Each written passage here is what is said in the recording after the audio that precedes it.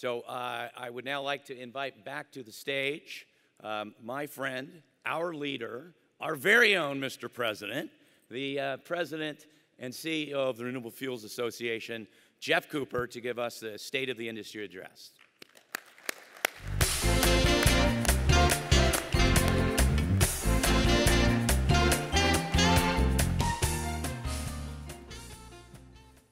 Thanks, Neil, and good morning again.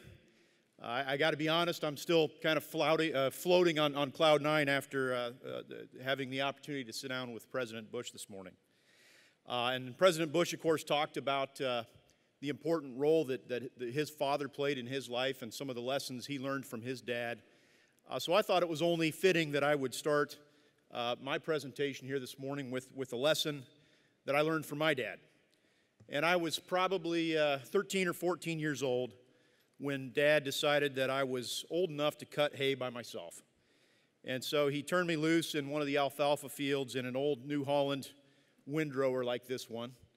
And I know some of the farmers in the audience probably call this machine a swather, but from where I grew up, this is a windrower. And I must admit I was more than a little nervous when I started my first pass across the field without Dad or anybody else in the cab with me. And Dad had already cut the borders on the field, and of course they were perfectly straight and true. So of course I was really worried about leaving perfectly straight windrows too. And I was so worried, in fact, that I couldn't stop myself from constantly looking out the back window to see if the rows behind me were straight. And the problem with looking behind you, of course, is that you're not paying attention to what's happening in front of you. You can't see what's coming at you. You can't see if you're lined up correctly, and I learned that lesson the hard way. Every time I would turn from looking behind me to briefly looking out the front window, I would see that I was heading off course, and then I would overcorrect, and then my urge to look behind me would take over again, and this vicious cycle just continued and repeated itself. And the more I looked backward, the worse things got, and by the time I got to the edge of the field, I had left a terribly crooked windrow in my wake. And this went on for another couple passes across the field before my dad finally waved me down, and I think he probably gave me one of these. And so I shut things down, and he climbed up in the cab and said, "Look, son, you're going about this all wrong." He said, "You have got to keep your focus ahead of you. If you want to stay straight, you have to know where you're going. You need to pick a point on the horizon, then get everything lined up, and go." And he said, "Sure, you got to look behind you once in a while. You got to look out that back window to make sure that you're leaving a good straight windrow for the baler. But the real key to making hay is keeping your focus forward." And so I didn't know it at the time, but that little short conversation taught me a valuable lesson, not just about cutting hay, but about life and about business. And so when RFA's staff got together and we were discussing possible themes for this year's conference, somebody suggested focus forward. And I immediately thought of that story and its moral and its relevance for those of us in the ethanol industry. So to be sure, 2019 was a difficult year for the industry, one of the worst we've ever had. To get through it, we had to stay focused, and we had to keep moving toward that light at the end of the tunnel. We had to keep going. After 6 straight years of growth, U.S. ethanol production fell in 2019. At 15.8 billion gallons, last year's output was down 300 million gallons from the record achieved in 2018. And it was even below 2017's production volume. In fact, 2019 marked just the 3rd time in the last 3 decades where output fell from the preceding year. The 2 previous decreases in annual output in 1996 and 2012 were both tied to historic droughts, short crops, and record high corn prices. And even though farmers did experience some extremely challenging weather conditions last year, we can't blame the 2019 decrease in ethanol production on drought or flooding or any other natural disaster. No, the drop in output last year was caused by a disaster of an entirely different sort: policy uncertainty, bureaucratic meddling, and vexing marketplace barriers. We expected that the renewable fuel standard and burgeoning export markets would continue to drive the incremental demand growth that our industry has become so accustomed to over the past few decades. We planned for growth, you invested in growth, but it simply did not materialize in 2019. Instead, we saw demand stagnation as EPA secretly doled out dozens of new RFS compliance waivers to small refineries, and protracted trade wars wiped out export opportunities. EPA's illegal small refinery exemptions eroded domestic ethanol demand and hampered the expansion of E15 and flex fuels like E85. After handing out 54 waivers from the 2016 and 2017 RFS requirements, EPA turned a deaf ear to the outcry in farm country, and in August doled out another 31 compliance waivers from the 2018 standards. So in total, the Trump administration has granted 85 exemptions and erased just over 4 billion gallons of RFS blending obligations. Meanwhile, protectionist trade barriers continued to shut ethanol exports out of the Chinese market and reduce shipments to Brazil. China was a top 3 export market for ethanol in 2016. They imported 200 million gallons that year. And it was a top 10 market in both 2017 and 2018.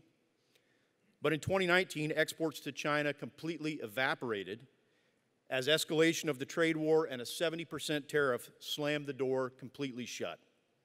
And at the same time, Brazil's tariff rate quota on U.S. ethanol imports, which was supposed to expire in August but was instead extended, led to a 32% drop in shipments to that market in 2019. So overall, U.S. ethanol exports fell by 220 million gallons, or 13%, from the record level achieved in 2018. And while our exports sagged, imports jumped to a 6-year high in 2019. And to be clear, Brazilian sugarcane ethanol remained economically uncompetitive with U.S. corn ethanol. But the combination of a record high LCFS credit price, dubiously low carbon intensity scores, and SRE-induced widening of the D5, D6 RIN spread, all of these things conspired to cause more than 200 million gallons of Brazilian ethanol to flow into California ports. The result of this policy, regulatory, and marketplace turmoil was a lingering supply-demand imbalance, record stocks levels, and extremely challenging economics. Not surprisingly, the industry had no choice but to significantly throttle back production. And at one point last year, we had as many as 20 ethanol plants shut down or idled. And in the fall, we saw weekly output rates fall to a 4-year low. So as we look out that rear window at 2019, it appears that we had a lot of crooked windrows behind us. It was indeed a challenging year. But we kept our focus forward, and we continued to look ahead. We made adjustments and course corrections. We kept working to straighten things out. Even with the downturn in production, the ethanol industry continued to serve as a vital source of good-paying jobs and economic activity in hard-hit rural communities in 2019. Overall, the industry supported nearly 69,000 direct jobs, another 280,000 indirect or induced jobs. We contributed $43 billion to the U.S. gross domestic product, raised household incomes by more than $23 billion, and generated $8 billion in federal, state, and local tax revenue. Ethanol also continued to enhance our energy security, which is something we've been talking about here this morning, replacing the amount of gasoline refined from 559 million barrels of imported crude oil and keeping $30 billion or more in the U.S. economy. And let's not forget that 2019 also saw the industry finally achieve a longstanding regulatory objective, RVP parity for E15, and the ability for retailers to finally sell E15 all year long. This victory was made possible because we stayed focused and seized on the opportunity to finally get year-round E15 across the finish line. Already the marketplace is responding, and in fact, a new analysis that RFA released last week shows that E15 sales set a new record of 500 million gallons in 2019. And E15 sales during the summer were more than double the volume that was sold during the summer of 2018. So to celebrate the removal of the summertime prohibition on E15, President Trump himself visited RFA member company Southwest Iowa Renewable Energy in June in Council Bluffs. It was only the fourth time in history that a sitting U.S. president had visited an ethanol plant. And not only did President Trump learn more about E15 and the ethanol industry that day, but he also heard directly from farmers and plant workers about the devastating impacts of EPA's small refinery exemptions. In a particularly pivotal moment, Iowa farmers Kevin Ross and Darrell McAlexander told President Trump directly that EPA's small refinery waivers could undermine the E15 victory. And I have no doubt that their comments were on the president's mind when in September, President Trump directed EPA to fix this SRE mess once and for all. Kevin Ross, who happens to be the current president of NCGA, and he's here in the audience somewhere today, was just a rock star that day. And when I called Kevin last May to see if he wanted to be among the group of farmers that met with the president, he didn't hesitate. He said, "Of course, I'll be there, count on it." And so when you see Kevin in the hallway during a break or at the reception this evening, give him a pat on the back, shake his hand, and tell him thank you, because that conversation was fundamental. And after a frenetic burst of activity in the last few weeks of 2019, it became clear we were definitely heading in the right direction as the year came to a close. All of the following things happened within the course of just 7 days in mid-December. First, President Trump announced that a long-awaited trade deal with China had finally been reached, and officials confirmed that phase one of this deal would include purchase agreements for both U.S. ethanol and distillers' grains. Also that week, EPA published its final rule for 2020 RFS blending obligations. And while that rule didn't adopt the small refiner exemption reallocation method that we preferred, it marked a huge improvement over the original proposal, and it does give us an outside chance of finally achieving the full 15 billion gallon requirement established by law in 2020. EPA also withdrew its proposed rule that would have reset the 2021 and 2022 RFS volumes. That's a good thing, because EPA was again relying on outdated information and bad data to inform those reset volumes that were going to be proposed in that rule. EPA also said it would revisit a court order to restore 500 million gallons of illegally waived RFS requirements from 2016, after initially sort of thumbing their nose at that court order. The administration also committed to greater investment in biofuels infrastructure and streamlining the remaining regulatory barriers that keep E15 from expanding more broadly in the marketplace. The House finally passed USMCA, breaking a logjam and setting up quick passage in the Senate and ratification. And lastly, Congress passed and the President signed a spending bill that extended key biofuel tax provisions. So all that happened in 7 days while people were doing their Christmas shopping and maybe not paying close attention to what was going on in D.C. So I'd say that was a pretty good week for our industry. And although all of those events occurred in just 7 days, they were months or years in the making, and they wouldn't have happened without our industry maintaining its focus and tenacity. Now, as 2020 has begun, we've picked up even more momentum. In just the first few months of the year, we have seen final ratification of USMCA. We've seen more details on the China Phase 1 agreement and visible progress on USDA's biofuels infrastructure program. But the best news of the new year by far came late in the afternoon on Friday, January 24th, when the U.S. Court of Appeals for the 10th Circuit published a bombshell 99-page decision finding that EPA vastly exceeded its statutory authority in granting 3 specific small refinery exemptions. That decision stems from a lawsuit that was filed by RFA, the National Corn Growers Association, the American Coalition for Ethanol, and the National Farmers Union all the way back in May of 2018, just shortly after we became aware that former EPA Administrator Scott Pruitt had been secretly issuing dozens of exemptions to his buddies in the refining sector. Our suit challenged EPA's issuance of 2016 SREs to 3 specific refineries: CVR's facility in Wynnewood, Oklahoma, and Holly Frontier's facilities in Cheyenne, Wyoming, and Woods Cross, Utah. And in a nutshell, and you're going to hear a lot more about this, the court affirmed what we've been saying now for 2 years. 1, that EPA exceeded its authority by granting new small refinery waivers that were not extensions of existing exemptions. 2, that EPA abused its discretion by failing to consider that refiners pass their RFS compliance costs on to their customers.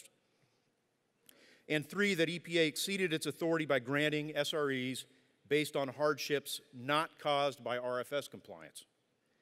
So again, the court vacated these 3 exemptions and remanded them back to EPA for further action. And we expect this decision will ultimately apply broadly to EPA's actions regarding all small refinery exemptions moving forward. You'll hear a lot more about that court decision and what it means for the ethanol industry from our next speaker right after the break, Matt Morrison, who was the lead attorney for our coalition in this landmark litigation. So while there were plenty of dark clouds hanging over the industry in 2019, whenever those clouds parted and the light came through, we took full advantage of the opportunity. We made hay while the sun was shining. But focusing forward means more than just looking a few inches in front of your face. Indeed, it's been said that short-sightedness is no better than blindness. And as Helen Keller put it, the only thing worse than being blind is having sight but no vision. We've got to have vision. We've got to remain focused on the horizon and take the long view. Not only are we starting a new year, but we're starting a new decade. Where do we want to be as an industry in 5 years? Where do we want to be in 10 years? How will we get there? What is our vision for the future? These are questions that were recently posed to and discussed by RFA's board of directors during a strategic planning process. And we emerged from those discussions with distinct strategic objectives and a clear-eyed vision for the future.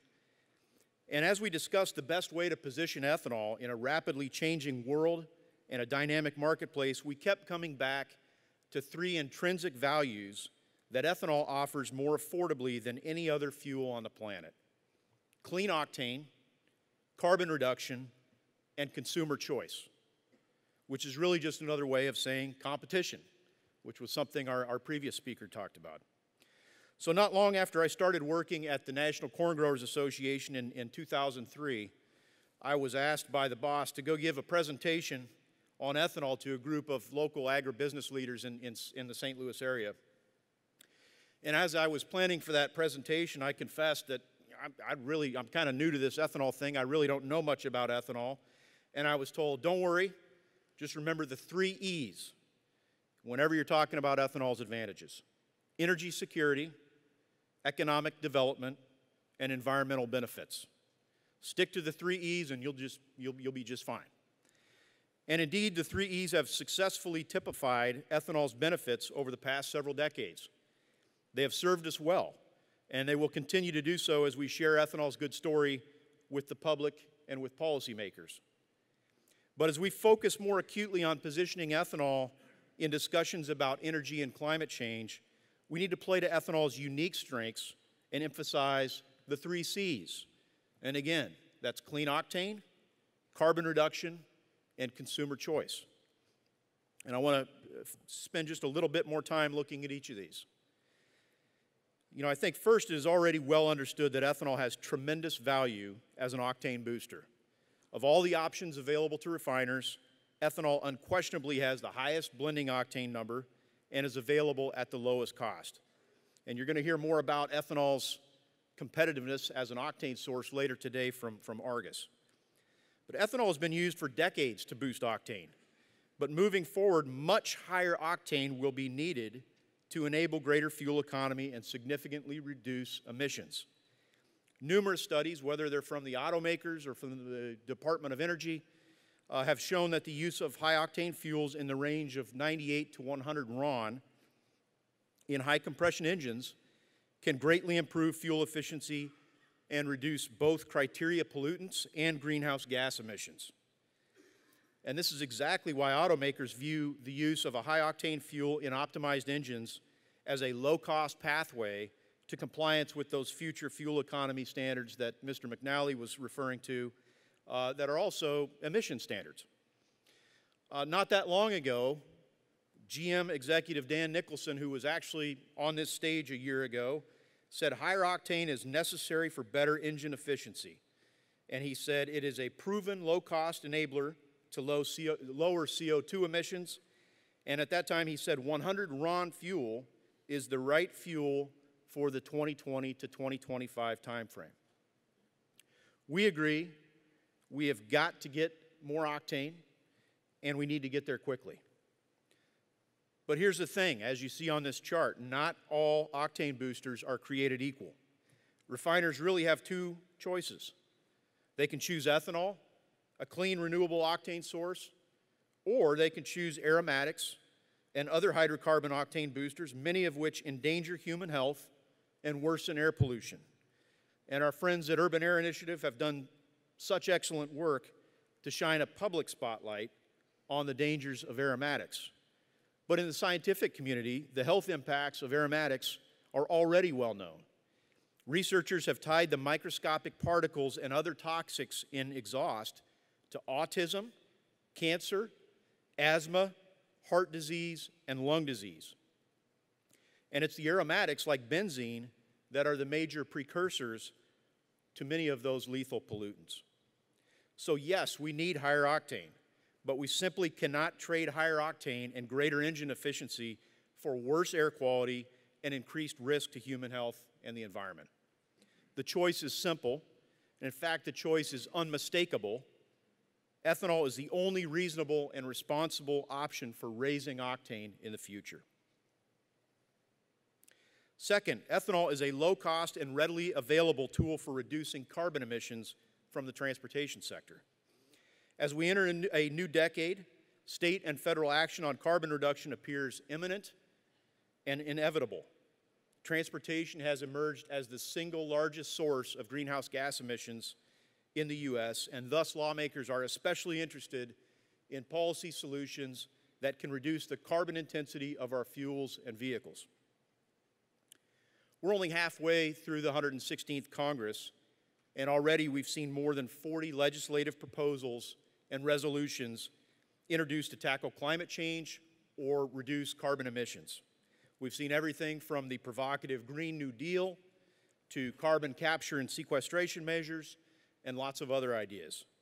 And while few, if any, of these proposals are expected to go anywhere immediately, their sponsors are sending a clear message. Legislative action aimed at curbing carbon emissions and combating climate change is coming. And it isn't just in the halls of Congress that climate change is dominating policy discussions. It's on the presidential campaign trail as well. In fact, every Democratic candidate running for president says reducing carbon emissions is a top priority. And indeed, thanks to the good work of Biofuels Vision 2020, an organization that we support and has worked to determine every candidate's position on renewable fuels, each of the top 6 candidates coming out of Iowa are on record as supporting ethanol as a way to fight climate change. Frankly, Biofuels Vision 2020 may have been the only thing that worked this year in the Iowa caucuses. Sorry, is that too soon, Monty? Sorry about that. The escalating political discourse around climate change is merely a reflection of the fact that people are talking about the issue more than ever before. And so where does that leave us in the ethanol industry? How do we fit into that discussion? You know, some misinformed critics argue that agriculture and ethanol are part of the climate problem rather than part of the climate solution.